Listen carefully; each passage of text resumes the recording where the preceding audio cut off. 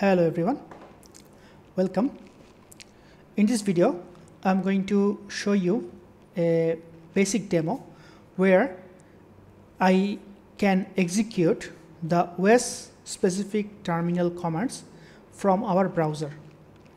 So I'm not going to describe the code in this video, I'm just going to show you the working demo so that you know what I'm actually working on right now. So to run this, npm run start, it's the Node.js TypeScript project, and yeah, it's up, and then we can go to our client project. I'm already in my client project, it's the React application, it's yarn start. So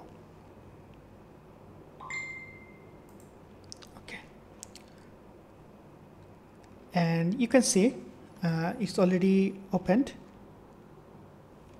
Now if you see the other examples on the web, you will see everything is handled inside of the client side, but this one I'm telling you it is not actually handled anything in the client side. Whatever I give instruction here, command here, it will go to the server side, go to the server's terminal, execute it and return me the result. So to begin with, let me just start with who am I, and you see I'm getting Faisal, and if I go to my code here, see it's actually happening, and the PID, that means process ID, I can also get that as well. Now let's do a little bit ambitious. We can start with that ping, okay, ping -c. Suppose I want to ping 5 times our favorite google.com, and yes, so this command is going to the server, being executed, returning me the data when it getting from the terminal. And if you want to see, yeah, this is the node command, it's being executed here. Now just to show you, if you can see in my folder structure, let me just increase it a bit. I don't have any folder here, right? Now I'm inside of the browser. Let me create a folder, okay? Make dir, suppose app1, and enter.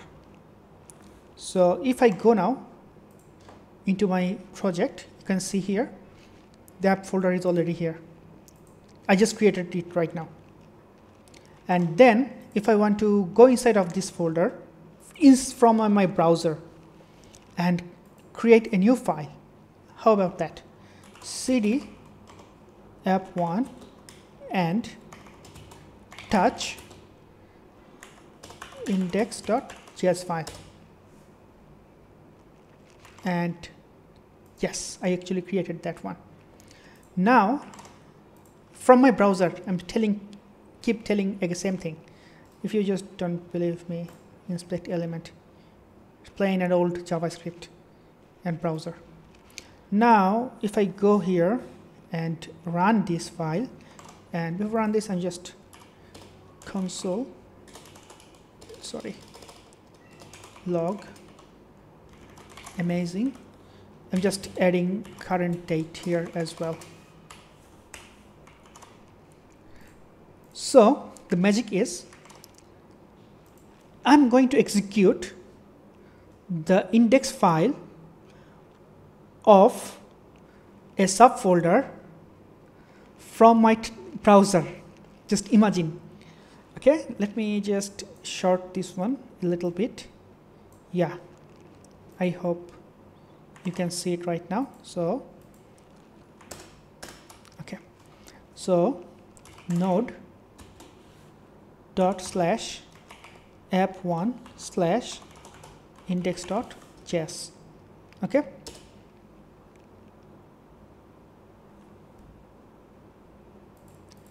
So I'm sending a command, it is going to server, and in the server I'm executing that command and returning the data.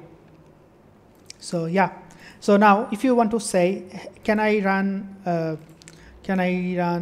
what can I say, a new node application from my browser to in a new port? Let's see. So cd app1 and npx. Okay, let me just remove this file, delete this one. Okay, npx create react app dot. Okay, let's do it.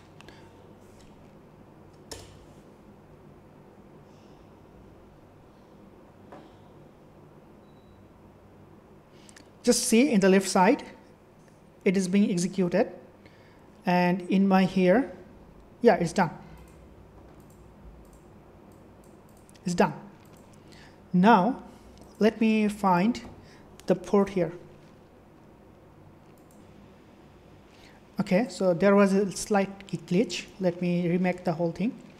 So because my project actually using Node-RED, so if we change something into my folder, the Node-RED server restarts the whole Node.js server. So it's not possible to create any subfolder over here. What we can do, I can do is just go one level up, cd dot dot, that means one level up, and we are actually creating a new React app from the browser. I'm just adding this at demo app 2. Just keep checking my left hand side console over here, and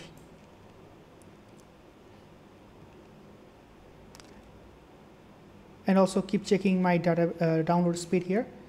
So the packages are downloading.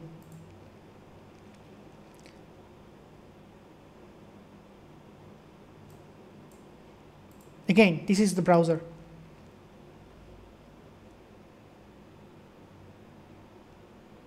Okay, not yet. Okay, done. So this is the actually React command. So now we have to go inside of that folder and open the React app. But because we are actually running a React app already on port 3000, let me use the port 3002. So maybe 3003 or 5. And this should be demo app 2. So I'm going one level above, then going down demo app 2, then setting the port and run the yarn start. Let's see.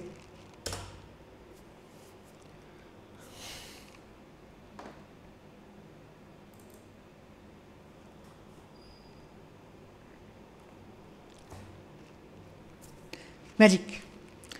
So I also can actually run and open the dockers as well. So if you want to see docker run hello world, sorry, it's the hyphen. Yep, that's all. So what I said beginning of the video, that is, I can run anything off the terminal inside of my browser. I'm just sending the command to the server and this is executed. It's pretty much fun. So thanks for watching. I'll open source the code after maybe tweaking something. Still it is not presentable format, but I was excited to show you the work update. That's why I just wanted to show. And one more thing, in case you want to know where is the other apps I just created, let me reveal in Finder. Let me just show the folders for you. Go above, and we should have demo app 1 and demo app 2. I just created 2. That's all. I hope you enjoyed the video. Programming is fun. Thanks for watching.